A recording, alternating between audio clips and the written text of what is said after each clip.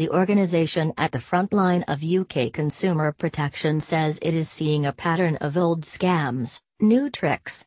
National Trading Standards (NTS) says that while online crime is a growing problem, time-honoured fraud methods will not disappear anytime soon.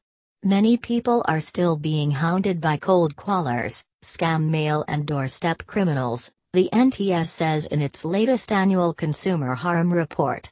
These are harder to spot because of growing international links, it adds. An evolving criminal landscape does not mean the more traditional scams will disappear, says the report.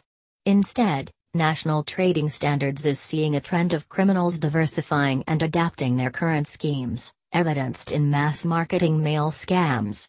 The NTS said criminals were using new tactics to avoid detection, such as mail arriving via third-party countries and the use of blank envelopes, so that people have to open them to find out what they contain.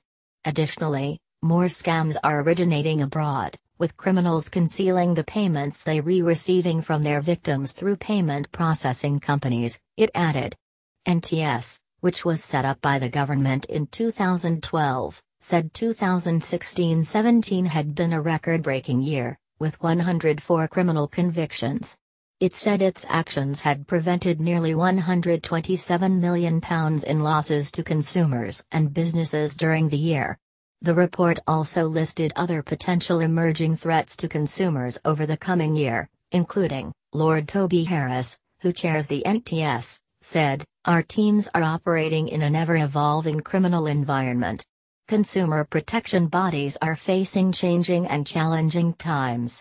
But he also praised the efforts of the public, who were pivotal in reporting crimes and supporting the NTS's work. "So together, we continue to work to disrupt, investigate, prosecute and keep people safe," he said.